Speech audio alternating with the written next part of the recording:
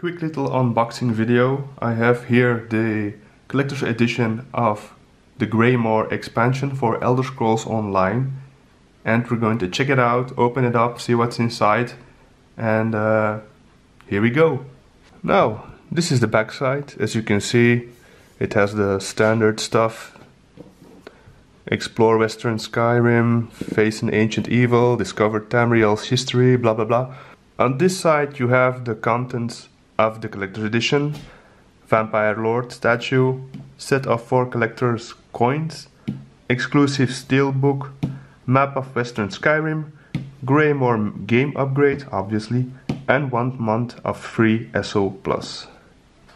On the other side you have in-game collector's edition content, so the stuff you get in-game digital: Deadhound mount, Deadhound pet, Skyrim emote pack, different emotions, Swordtain outfit style, so no armor style, and Orb of Magnus memento. So yeah, pretty nice stuff. Now let's take a look inside.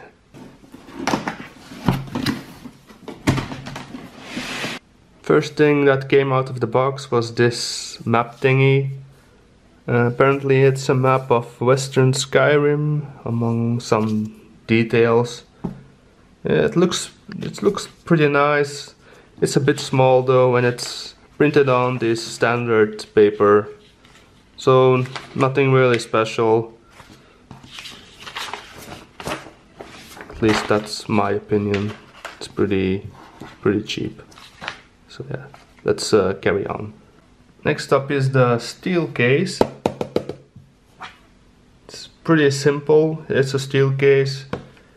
Has a bit of a nice design, I guess. Also pretty simple. It's just basically the new expansion logo, and that's all I can say about it. It's a steel case, you know. Okay. Next up we have these 4 ornamental coins, which are, I have to admit, pretty fucking decent.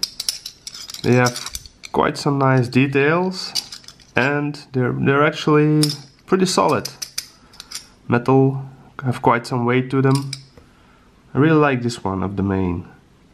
As you can see, the backside also looks pretty nice. I'll give them all a look so you can see.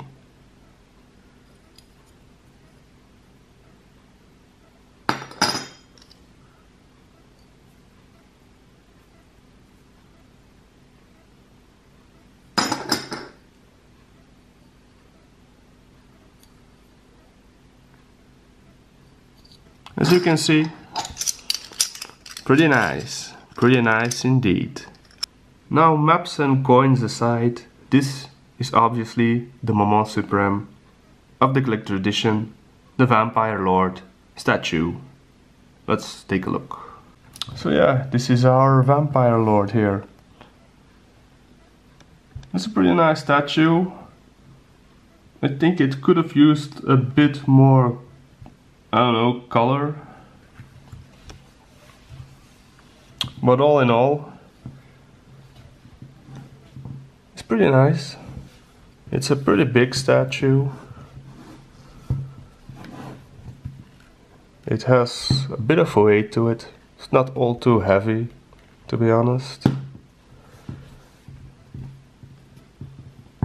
It's a bit flexible in some parts, but I don't recommend dropping it or bending it too much.